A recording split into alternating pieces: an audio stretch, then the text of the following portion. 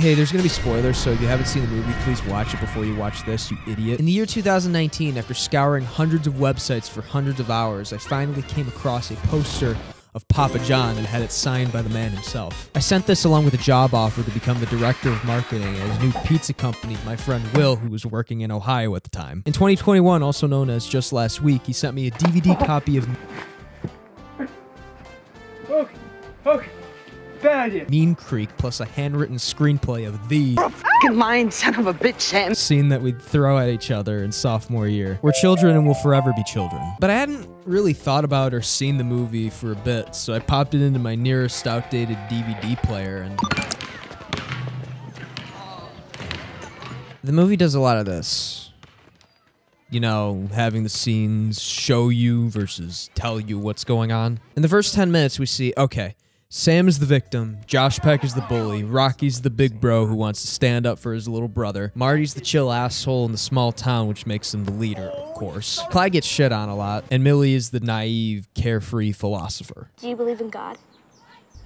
I don't know. It's straightforward. We need to get Josh Peck back. We need to Hurt him without really hurting him. because Sam doesn't want to be like him. Okay.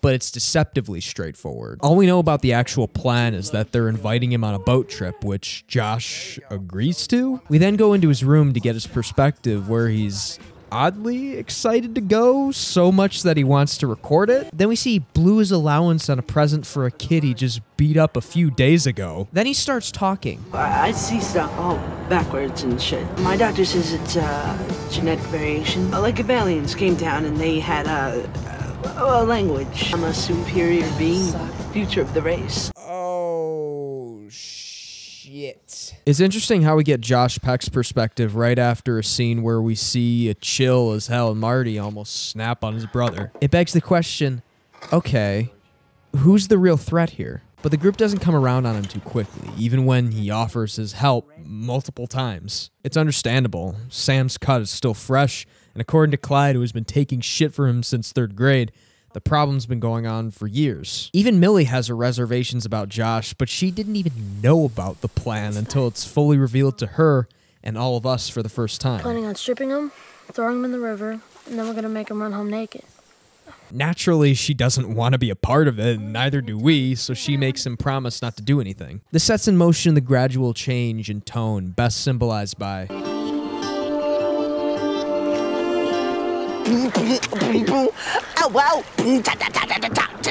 He's in his own world.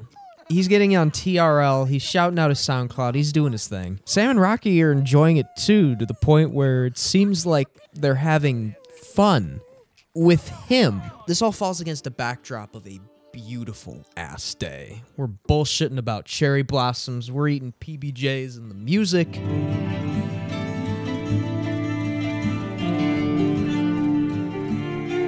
But they still are a little apprehensive, even though almost everyone has agreed to call the plan off at this point. And Josh does their job for them by bringing up the question of why he's made their lives hell for years. When he's pressed on his own question by Sam, he clamps up. We've kind of gathered that he's not used to outside criticism, so it'd be natural for him not to admit his faults. It kind of personifies his character, described by the Josh Peck as being in survival mode. We see this constantly throughout the trip as his behavior bounces from nice to prick to I've totally smoked weed. All this to impress our fellow cool, chill asshole, Marty. Yeah, also there's one person who isn't sold on changing the plan. Why'd you drop the anchor? At this point, nobody wants to do it except Marty and, by default, Josh, who insists. This is where they were supposed to carry out the plan and get revenge, you know, daring Josh to do the thing. Instead, we get a glimpse of our happy ending. He makes everyone laugh at Marty's expense, and you can tell that even he's like, okay, you got me. This whole plan of revenge actually led to something positive. George is still odd, weird, and an asshole, but maybe he just needed a group of friends to reel him in. This is the moment where he finally has some, and he's having so much fun in this moment that... Enough is enough, is that what your dad says to you? Josh saying that, Sam picking up the camera. Okay, maybe not that, because apparently he fucked with the camera before like an idiot. I told you to never touch my camera! Whatever. Those actions seemed like innocent things from their perspective. It is pretty dumb on the surface for his whole tone to change in an instant, but we've established that he's not too right himself. And the gradual reveal that your new friends actually just strung you along on this trip just to punk you, it goes over well. Shut the fuck up, Clyde! Then we see our two unstables collide, and at this point, there's no going back. Don't only back after kill this kid real quick. It's not worth it, Marty. Come on, just back off. Stay this way. The thing to say here would be, go save him. But after that, in that moment, I don't think anyone's thinking about the day they just had with him, especially after... All over the wall! Besides, he's totally faking it anyway.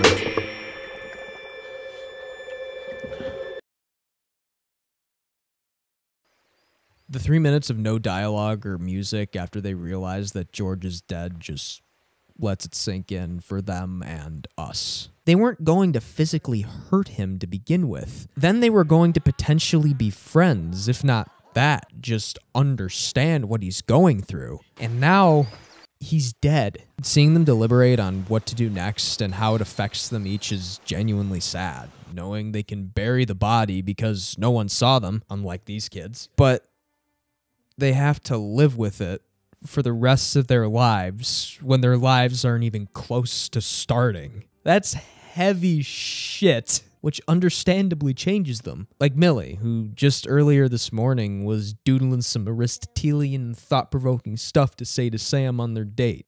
She just killed a snail.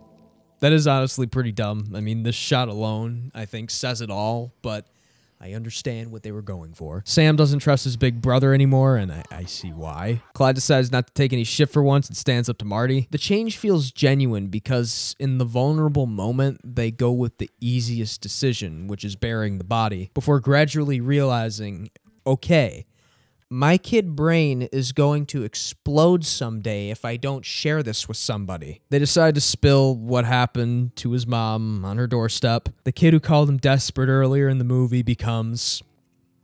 yeah. And everything after that's kinda left up to the imagination, which I happen to like. Mean Creek wasn't really groundbreaking. It's a movie most of you, including me, have only heard of because of... The whole youth dealing with grief and growing from it thing isn't a new concept either, and the influences are there. The kids decide to do the moral thing after their journey. Stand by me. We see the friend group fracture like River's Edge. Sleepers, like I mentioned, had the innocent prank gone wrong, except they did it in front of a New York block. Bully is a raw take that documents the abuse more and actually sees the ensemble descent into a murderous fascination until they're like, oh shit, this is illegal and my life is over. All these movies do certain things better and in some ways are better overall, but Mean Creek has a way of sticking with me as much as, if not more, than these similar films because it was never supposed to happen. It started out as a funny little prank to get revenge on a schoolyard bully, turned into a potential new friendship, and ended without George having a chance to make us fully understand. You fuckhead. That is the stupidest thing you interpreted there.